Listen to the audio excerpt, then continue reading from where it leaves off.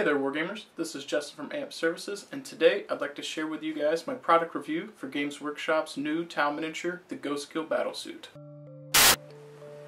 Here we've got the Ghostkeel Battlesuit. As you can see, I've configured mine with the heavier airburst configuration here with the fusion blasters. The other weapon looks good, but I chose this for the specifics in the game, which I will cover in a later video for tactics.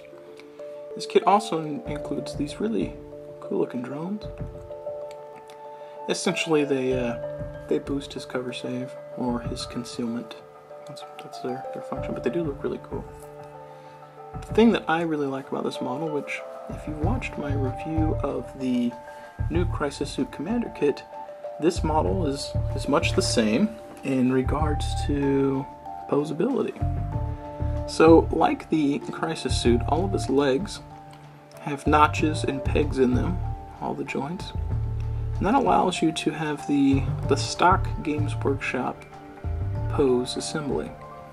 For me, I wanted this guy to be a little bit more unique. I want him to fit on the base I've selected here for him. So I snipped all those pegs off, just like I did with the Crisis Suit Commander, and posed him the way that I saw fit.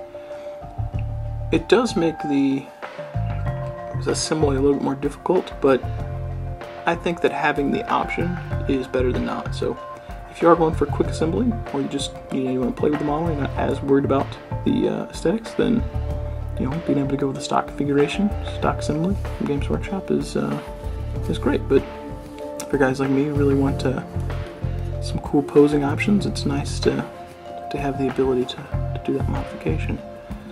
And that's been my major complaint with the Crisis Suits. If you not watch that video, there'll be a link below. But the Ghostkeel specifically definitely rectifies that issue. It does not have that problem. He comes with a variety of bits. I believe there's 2 options for his chest here. I don't think there's too many other options for that. He's got 2 options for his whole head assembly. He's got 2 different actual head ball vision things, I don't want to call it, sensor areas. And he comes with burst cannons for the top here, and he comes with a different weapon for this mount if you choose to use it. So this kit doesn't come with a huge variety of bits, but it does look really nifty.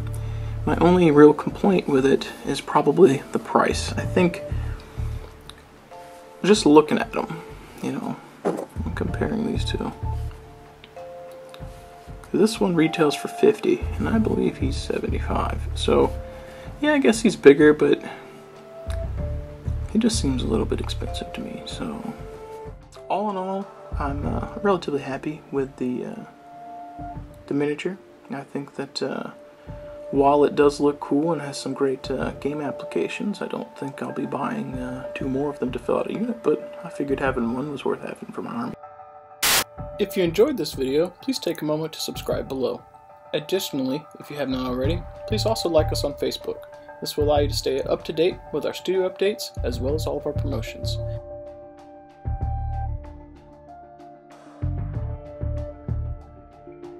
Thanks for checking out my video, guys. I really do appreciate it.